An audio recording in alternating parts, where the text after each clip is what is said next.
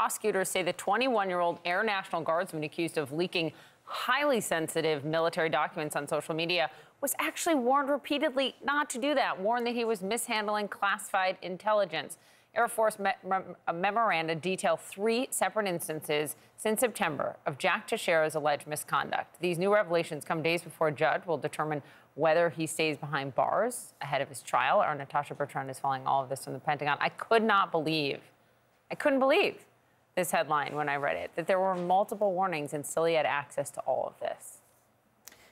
That's right, Poppy. So the first warning apparently came in September of 2022 when his superiors actually saw him taking notes on classified intelligence and told him to stop. Now, the next warning came in October of 2022 where he was in a briefing, essentially, and he was asking very deep dive questions into intelligence, really that had nothing to do with his job. And the superiors there told him that he needs to really focus on his actual duties, which, of course, were related to IT. He was essentially an IT person for the Air National Guard there in Massachusetts. And so there was essentially a cease and desist order for him to stop doing these deep dives into this kind of intelligence. Then in January of 2023 of this year, he was again observed doing these kind of deep dives into intelligence, and he was warned again by his superiors not to do it. It does not seem like he was actually reprimanded at that point by his commanders, but it was noted in these Air National Guard memos that he was looking at things and looking at intelligence that he was not supposed to be doing. And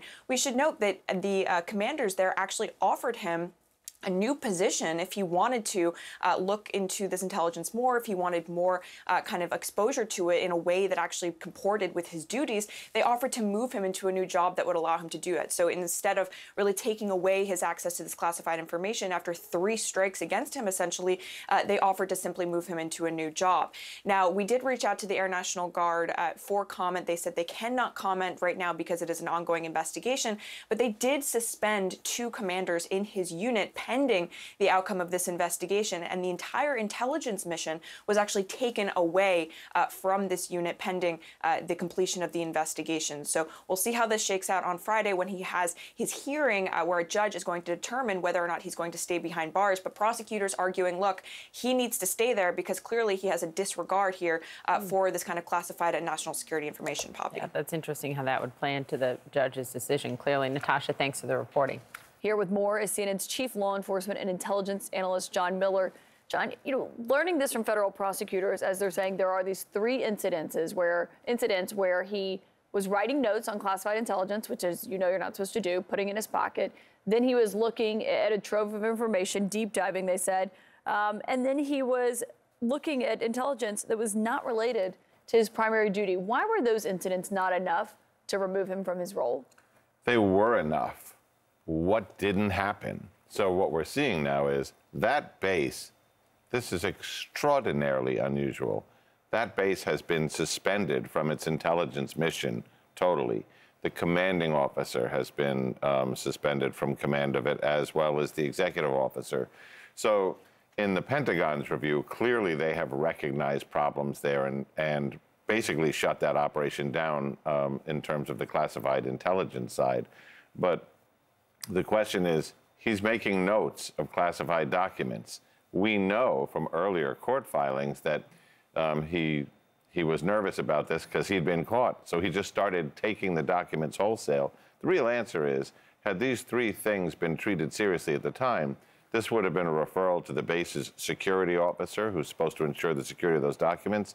And then logically, it should have gone to an organization like OSI, the Office of Special Investigations, which is the Air Force's criminal investigation bureau, to see, 1 thing is 1 thing, 2 things, 3 things. He went to a classified briefing and sat in the audience and asked extraordinarily detailed questions about things that nothing had to do with his realm. And remember what his realm was. He was the IT guy. His job was to make sure the systems were working. He wasn't an analyst. He wasn't a targeter. He wasn't a drone pilot. So all of this should have been setting off alarm bells sooner. But should it also change, writ large, how the Pentagon allows people in what positions to have access to classified documents?